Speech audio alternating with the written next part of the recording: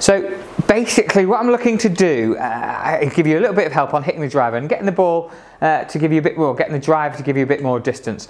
One common mistake golfers do is they don't have the ball quite far forward enough in the stance, and the driver at impact is showing its true loft, which on this case is 10.5 degrees.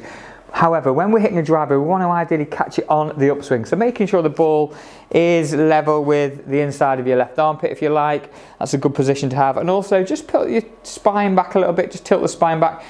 That enables you to catch the ball on the upswing, hit it on the upswing. When we're hitting a driver, we're looking for a certain launch, around about 14, 15 degrees of launch, and a specific spin rate of around 2,000. Now, if you don't know what your numbers are with your driver, come and spend some time in here in the studio with me or any of the team, same down at Lytham Golf Academy, and we'll help you find the right numbers. So ball forward in my stance, spine tilted back a little bit, and then hit it on the upswing. Okay, nice and straight, carried 230 yards and finished 245 yards. I'm going to have a little look at the spin and launch.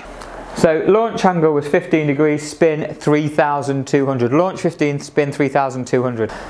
With the exact same ball, I'm now going to have a go with a different drive. This is a driver I've been playing with lately. This is an Epic. So this is the Epic. As I mentioned, we're looking for a high launch, low spin. That's spun at 3,200 with Johnny's driver. This is me hitting the current driver I've been playing. Let's see if we can make a change to the spin rate. Okay, I take that, a nice hit. Already, I don't know if you can notice that ball's carrying longer. That's carried 250 and is running out to 275. 250 carry, 275. Felt the same swing, nothing different. Ball position was forward, remember that. The big difference is the spin rate, I think. So launch at 13.6 degrees, the spin on that was 1,925. So I got right in my efficient parameters there, if you like. So I launched it at 13, 14 degrees and my spin was below 2,000.